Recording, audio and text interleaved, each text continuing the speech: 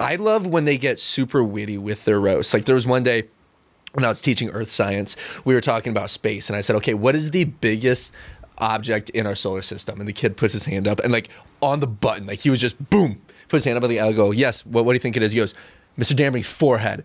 And it was so freaking fun. Like everybody laughed and I was laughing, and it was like, that was really clever. Yeah. And I love when kids get witty with it, like on the spot. It's like, you're a clever kid.